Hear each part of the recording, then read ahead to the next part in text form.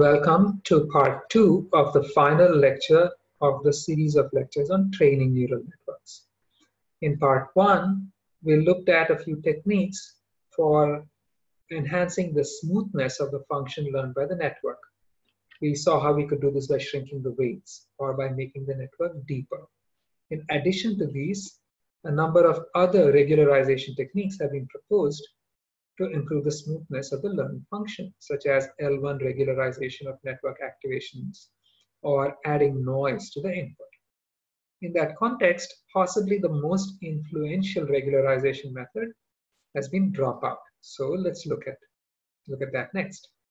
But first, let me digress briefly to a popular machine learning technique called bagging, proposed by Leo Breiman. The idea here is to use the training data to build several classifiers and ensemble them. The way we train the classifiers is by sampling the training data. Each classifier is built on a different sample. Test instances are now classified using each of these classifiers, and then we vote across the classifier outputs for the final classification. So this figure on top shows the overall approach. Bagging is known to improve performance significantly over training a single classifier from the entire training data. So now returning to our problem, dropout is a training method where in each iteration for each input, we randomly turn off or drop out some of the neurons in the net with some probability 1 minus alpha. So each neuron is either retained with a probability alpha or it is switched off with a probability 1 minus alpha. So if we began with this network, as soon as we receive an input, we flip a virtual coin that has probability of heads alpha for each neuron. If that coin turns up a head, we retain the neuron. If it turns up a tail, we remove the neuron for the network. We basically switch the neuron off. Practically speaking, the virtual coin will be a Bernoulli random number generator with probability of success alpha. We do this not just for the neurons of the network, we also do this for components of the input as well. Consequently, the actual network that processes an input may be like this one, which has only a subset of the total neurons in the network operating on a subset of the input components. Of course, we won't explicitly remove the neurons. What we will do is to peg their outputs to 0 so that they no longer contribute anything to the computation. So in this case, all of these elements in black represent units that have been switched off and their output has been pegged to 0. The key is that the specific set of units that are switched off will be different for different inputs. We randomly select the inputs and neurons to switch off afresh for each input. So for instance, here, for each of these three inputs, x1, x2, and x3, we are switching off different portions of the network. So each of these inputs effectively sees a different network. Even for the same input, we will have different switch off patterns in different iterations, so that that input sees different effective nets in each iteration. For each input, we only compute the derivatives for the weights for edges that connect to neurons that have not been switched off. So the parameters of the connections that actually remain. The gradients for the remaining terms are set to 0. We will update the parameters with the gradients computed in this manner on these reduced networks. The statistical motivation that's generally offered to justify dropout is that it's some sort of bagging. For a network that has a total of n neurons, each of the neurons can be switched on or off. So there are 2 raised to n possible subnetworks that we can compose simply by switching on and off the neurons. The argument is that dropout samples over these 2 raised to n possible networks. So the network seen by each input is one of these 2 raised to n possible networks that you can compose from this guy. However, the 2 raised to n networks are not all independent, but share parameters, and the final network we learn effectively averages over all 2 raised to n possible networks. So we're getting the benefits of bagging. There's also a second explanation why dropout works. When we just train a network in the usual manner, there is no explicit constraint that forces each layer to actually learn something. So for instance, one of the layers might just learn to clone the output of the previous layer. So effectively, although in this example we have 4 layers, we only effectively have 3 layers because the second layer is simply cloning the output of the first layer. This can result in a loss of structure in the network, effective structure in the network. By randomly switching off neurons, dropout ensures that neurons don't learn such simple, trivial relationships, but actually learn to recognize denser, more informative patterns. So here's how we would implement dropout. During the forward pass, we run a Bernoulli random number generator with success probability alpha to compute a mask. If the generator outputs a 0, the mask value becomes 0, effectively switching off the neuron. Otherwise, the mask value is 1. We simply multiply the output of each neuron by its mask before moving on to the next layer. The only layer that's not masked is the output layer itself. During the backward pass, we multiply the derivative with respect to each neuron output y by its mask value. And this is the mask value that was obtained during the forward pass. This is literally the only change to make. Keep in mind that switched off y values, the neuron outputs for neurons that have been switched off, have already been masked in the forward pass and are already 0 for these neurons. So in the remaining portion of the pseudocode, you don't have to worry about y values. Some of them have already been switched off and are 0. During the backward pass, the only additional change that we are going to make is that we are going to multiply the derivative of the divergence with respect to the output of individual neurons by their mask value. Now, dropout effectively trains 2 raised to n possible networks. So on the test data, the bagged output is in principle the ensemble average over all 2 raised to n possible networks. It's the statistical expectation of the output of the networks as shown in this equation. Here E is the expectation operator, and this expectation is taken over all 2 raised to n networks that can be composed from your n neuron network. The problem is this expectation is computed to over all 2 raised to n networks. And so for even small networks with say 1,000 neurons, you'd have to take the expectation over 2 raised to 1,000 networks, and this is not going to be feasible. So we will use this approximation instead. We will say that the expectation of over the networks is going to be the network over the expectations over the neurons. Remember, the network is a function of all of the neurons. So we are saying the expectation of the network over the neurons is simply the network over the expectation of the neurons. So this is an approximation. It's not precise. It's just an approximation that we make in order to be able to actually use dropout. And now, once we recast it this way, so long as we can compute the expected output of the individual neurons for any input, then this function can be easily computed. Each neuron actually has the following activation. It's d times the activation function applied over its affine input. And d is the Bernoulli variable that decides if the neuron is switched on or off. It has a probability of success alpha.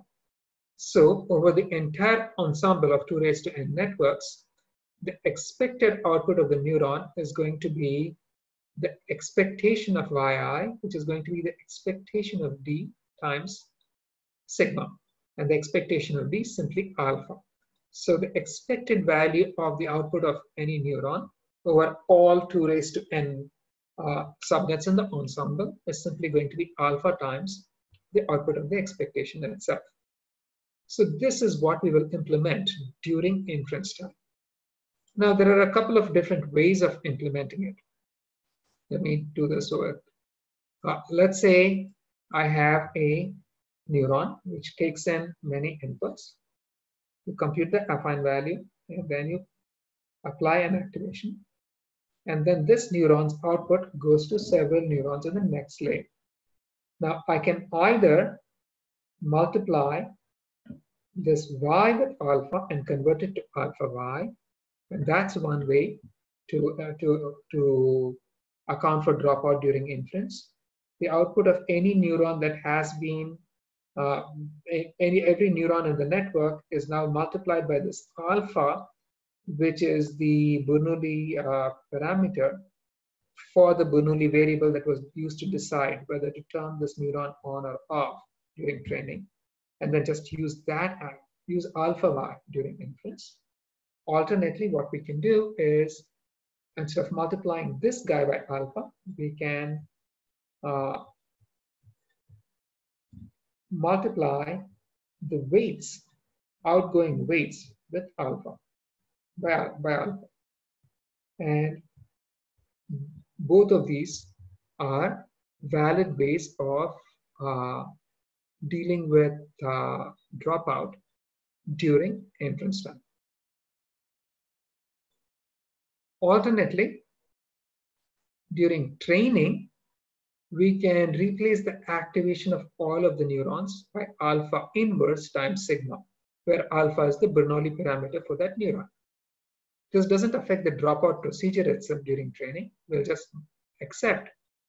During testing, we're going to just use sigma, but during training, we're going to use alpha inverse times sigma. We will not modify the weights. So here is the pseudocode for testing with dropout models. It's just the regular forward pass, except now the activations are multiplied by alpha.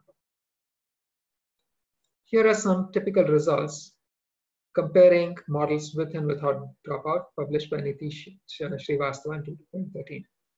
The x-axis here shows training iterations. The y-axis shows classification error on MNIST data. As you can see, including dropout in the training results in large reductions of error in this model. This is the error they got without dropout. This is what they get with dropout. So dropout was very successful, and naturally people try to extend it, and so they have naturally been many variations of the idea that have been proposed. So zonal for RNNs, for example, randomly chosen units remain unchanged during a time transition. Or drop connect, instead of switching off individual neurons, you switch off individual connections between neurons. Or shakeout, which scales up the weights of randomly selected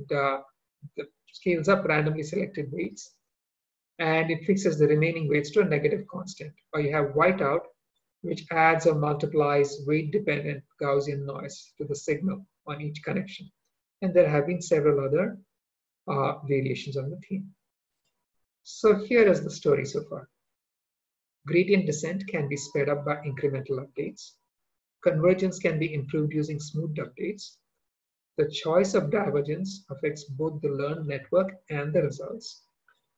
Covariate shift between training and test may cause problems and may be handled by batch normalization. Data under specification can result in overfitted models and must be handled by regularization and more constrained, generally deeper network architectures. Dropout is a stochastic data or model erasure method that sometimes forces the network to learn more robust models. There have been other heuristics that we also use for training. Now, one common heuristic is early stopping. We will track the performance, the classification performance on the training data, but also on a held out set of validation data that was not used during training. And we will stop training when the performance on this validation data begins to get worse. So this can prevent overfitting to the training data. So here in this example, the performance of the training data might follow the blue curve. On the validation data, it might be this red curve. You'd stop the training right at this point, because beyond this point, the performance of the validation data is getting rapidly worse. That's one heuristic. Another common heuristic is gradient clipping. Often, the derivative of the divergence with respect to some parameter may be too high, because the divergence has a very steep slope at some point with respect to that parameter. And this can prevent your learning from converging, or can take your gradient descent into a bad place. So gradient clipping sets a ceiling on the derivatives, like say 5. If the derivative exceeds this ceiling, the threshold, then the derivative is capped at the ceiling itself. There are still more heuristics. In many problems, we won't have enough training data. So we can augment the data with distortions of the data we do have, like which are obtained by, say, rotating, stretching, or adding noise to the data in the case of images, in such a way that the data transformation doesn't actually change the class. And so now you can use these transformed instances of the data to augment the actual training data that you have been obtained, that you have been provided. And then there are other tricks, like normalizing the entire training data to be zero mean and unit variance, which is the equivalent of batch norm on the input. There are many techniques for how best to initialize the model. And initializing the model properly tends to be very key to actually learning good networks. So there are methods like Xavier initialization, Chi-means initialization, initialization using singular value decomposition, etc. And you're going to encounter some of these in your homework. Now there's a key point. If you have multiple neurons in a layer which have been identically initialized, those two will remain identical through the training. So this is something that must always be avoided. So here is the overall process for setting up a problem. We start by obtaining training data, and we use appropriate representations for the inputs and outputs. We choose the network architecture, where we make the necessary choices based on what we know of the problem, how much data we have in the domain. More neurons will need more data to train. Deep networks are generally better to represent smooth functions, but they need more data. We will choose the appropriate divergence function for our task. So if it's a regression problem, we might choose L2 divergence. If it's a classification problem, we might choose Kullback-Leibler. We will choose the appropriate regularization. We're going to choose the right heuristics like batch norm, dropout, etc. We'll choose the optimization algorithm like adder. Then we will generally perform a grid search over hyperparameters such as learning rate, regularization parameter, and so on held out data. And then once we have all of these set up, we will train. And even then, we will evaluate periodically on validation data for early stopping if it is required. So in closing, in this series of lectures, we have outlined the process of training neural networks. We saw some history. We saw a variety of algorithms. We learned about gradient descent-based techniques, how to use regularization for generalization. We saw algorithms that will help us converge, that enhance convergence. We saw a bunch of different heuristics. So now you can apply all of these to train your networks. Eventually, what really works is practice. You will need lots of practice. Practice makes perfect, and your homeworks will help with that. In the next series of lectures, we are going to move on to the next topic, which is convolutional neural networks.